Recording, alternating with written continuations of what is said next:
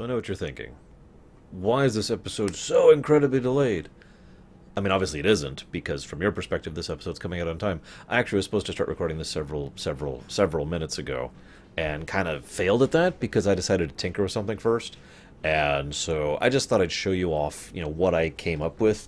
You can feel free to give me feedback or not. I've kind of decided not to use it, but this is something I kind of threw together. It actually took longer than you'd think. Believe it or not, it's actually bits and pieces of several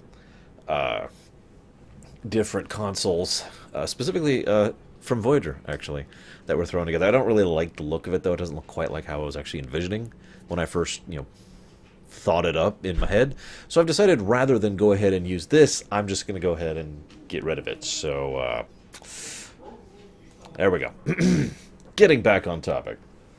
I gotta warn you guys, I know the last 2 episodes have been kind of short. I've decided to stop being ashamed of that fact. There's nothing wrong with having a 20-minute episode, I think. Especially if that whole 20 minutes is me talking nonstop. Lord knows I can do that for longer in some episodes. Nevertheless, I just gotta say that I don't have much to say about this episode. It's very by the books, it's very by the numbers. If I were actually doing a gradient scale of like 1 to 10, this would be a 5. It's competently done. It fails to excel. There are several scenes which I could literally feel could have been done better if they had actually had a little bit more precise directing, if the writing had been a little more pinpoint, if the pacing had been like each scene feels like it spills over a little bit too much into the next scene. And then there's some really good performances from McNeil and from Dawson. So it's not like it's a bad episode. It's just they kind of...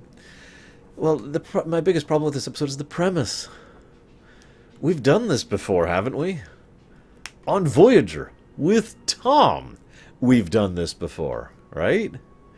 We've done this exact same plotline. Tom gets seduced by some alien, oh, you just want to be free thing, and then he's saved from it. That's the plot. I just spoiled it for you. Sorry, guys. I hate to spoil things. It's part of my mandate to spoil everything all the time. And there's a lot of weird little things. Like, I know this is a weird thing to be bothered by, but they came within 200,000 clicks of a junkyard before they detected it. I don't know how much you guys know about space or anything like that, but 200,000 clicks is not that long of a distance when it comes to interstellar phenomena. And that's the first time they detected it. Now, that is still feasible. It's entirely possible he actually has some kind of, oh, God, I need to stay cloaked just in case, oh, I don't know, say the hierarchy from just last episode show up, since this is the hierarchy's territory, right? I mean, we wouldn't make an episode while completely forgetting the events of the previous episode, right? That's forbidden. We never do that. So I went to try and, as usual, look some behind-the-scenes stuff for this episode, and I found nothing. Like, nothing. The only thing I found was a reference to Christine, the Stephen King novel. That's it. The actress who played Alice does a pretty good job of her, since she plays her as if she's not human. And I like her presentation. She literally plays her as if she's a ship. Like a combination of seductive and violent. Which is a weird combo, but she does it quite well. It's funny because I kept looking at her face like, she looks really familiar. And it turns out she's actually in Stargate Atlantis, the first season anyways. As a semi-recurring character. I also have to say the entire concept of a junkyard. My first thought was, cool. Delta Quadrant, random junk that they need. Awesome. Where was this in Season 1? When this kind of thing would have been like, oh, yes, thank God, a junkyard. I'm still going to give them points for it. John Fleck, by the way, is the actor who plays the traitor. Abaddon is his name. Wonderful name choice, by the way. I only point him out because he plays several recurring roles, several roles throughout the rest of Star Trek, but most notably one of the main characters, well, one of the main NPCs, if you will, over on Enterprise. I think he does a great job here. He plays the traitor just as well as he plays the, oh God, please don't kill me, just as well as he plays the, oh thank God she's gone.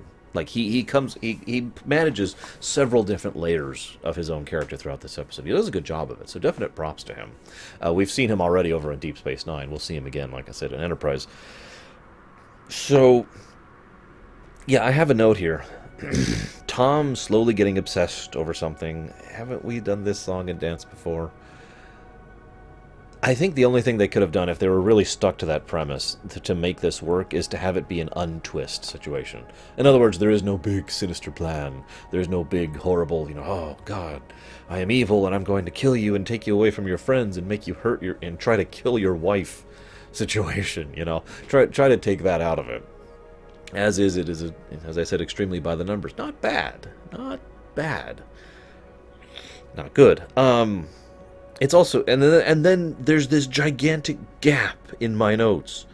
Like, fast forward about 30 minutes, and then we get to the next thing I felt like writing a note on, which was the fact that they established right at the beginning that this ship has weapons that specifically disrupt tractor beams. And I'm like, okay, yeah, and it's just in the back of my mind, yep, first thing Janeway says is tractor beams, because of course she forgot. And I can forgive that. She's the captain, she's got other things on her mind. And yet everyone else seems to have forgotten that too. In fact, it's treated like this big deal that they get away, and they never actually even mention the disrupting tractor beam, even though that was an advertised part of the ship. Neurogenic interface, disrupting tractor beam, metaphasic shields. Those are the 3 selling points. One thing I do like, and I really do genuinely like this, they come across this beryllium crystal, which is apparently in one of the local areas worth a huge amount of money. It's incredibly valuable, but only to a specific group of people. Okay, that makes sense. I like that. And obviously they have plans for that. That kind of wealth would be extremely useful to Voyager. They aren't actually interested in wealth itself. This is not an interest in lavishness or luxury or whatever. That is supplies to Voyager. And yet they traded away without hesitation to get their crew member back. Something about that made me smile.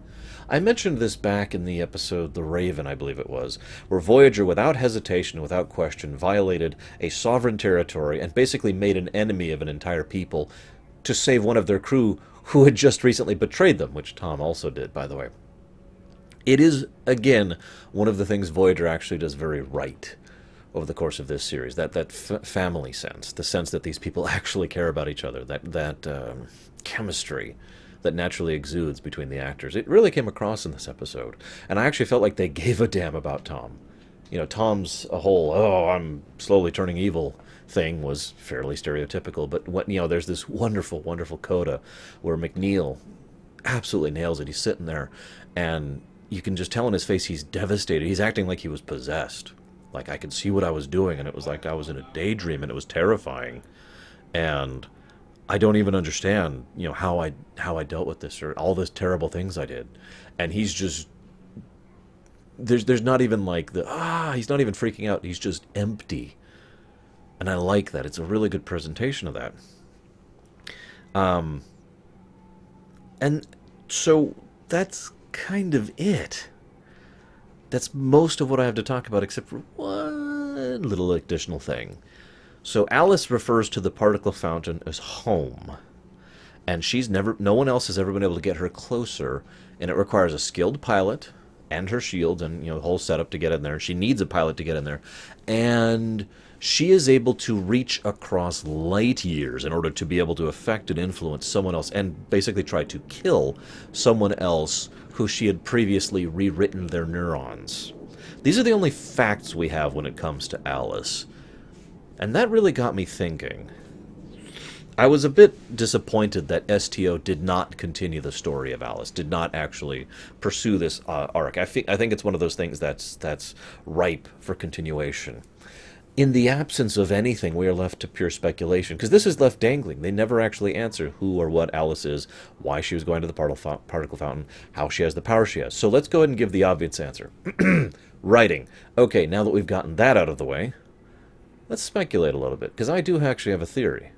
A Voyager theory, and I'd like to share it with you. My first thinking was actually leaning a little bit more towards the Borg.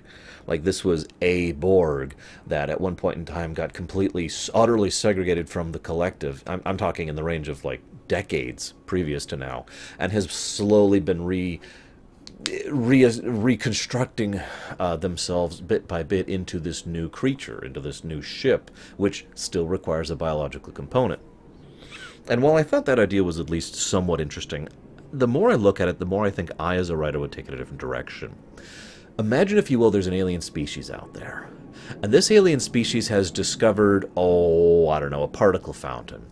And within this particle fountain is this amazing life form, which is partially dimensionally shifted from ours. And imagine that these people have looked at this life form and said, that right there is beautiful and wonderful, amazing. I wonder what would happen if we were to capture it and try to harness it. And so they craft this, they go through all the expense and time and effort of capturing one of those beings, ripping it out of the particle fountain, and binding it to a ship. And as a safety mechanism, the ship itself has to have a pilot. You know, there needs to be a biological component. The ship can't run itself. And that's how they keep track of it. But of course, they overreach their bounds because they develop this neurogenic interface, which enables them to directly control the ship. There's an old saying, when you have a contest of wills with someone, make sure your will's the stronger. So what if one of these engineers who's building this prison ship that's designed to be basically powered by, not powered by, that's really the wrong word. Like imagine if the only reason this ship functions the way it does, I don't mean literally the power source, I mean, well, effectively what I mean is that I am describing a magitech. In other words, a form of technology that utilizes magic. Now, of course, there's no magic in Star Trek, but this is the Star Trek equivalent. I mean, we have magitech in Star Wars as well, for example, with force attack. So this is basically energy attack or whatever. This technology specifically moves and functions because there's this being moving through it and powering it, and this being wants really badly to go back home. And so it uses the neurogenic interface to take someone and starts to get a little bit better, and this probably took years and years of it slowly trying to take people bit by bit. I'm sure the people, once they found it out, they just got rid of the damn thing. Or it fled, but the person who was in it was either able to commit suicide or wasn't able to actually finish the journey, you know, something. And so it's been drifting from owner to owner, who bit by bit have been trying to inch it either back to home or trying to get it away from home as people resist it. And Tom was the one who, as she says, gets it closest. That's about all I've got for that. Ultimately, the other idea I had is very mundane. The other idea I had was basically that this is a rogue AI. That this is an AI which has come to believe that its purpose in existence is to ascend to a higher energy state. And the best way to do that is to use a specific combination of energy that would be put upon it that would basically disintegrate it into this new energy being. And it's wrong and it's insane. It would just be destroyed, but it doesn't know that, and so it desperately wants to get to this energy conduit that it detected, and has been leading its pilots inch by inch closer to this damn particle fountain, bit by bit, until finally it tries to drag Tom in and fails. Or maybe it's an ex-Borg thing, or maybe the writers just didn't have any ideas. I mean, I have nothing to go on here. I would love to hear your guys' theories, especially since, as you can see, I'm already out of time. Like, I'm already out of stuff to talk about. The notes are gone. There, I've got nothing else. I'm sorry, guys. Next week, I actually looked ahead this time. Next week is Riddles, which hopefully I'll actually have a little bit more to talk about. Either way, I will be seeing you guys next week. Alice. And let me know what you think about that overlay thing. I have a few other ideas, but I haven't really had time to tinker with it. So anyway.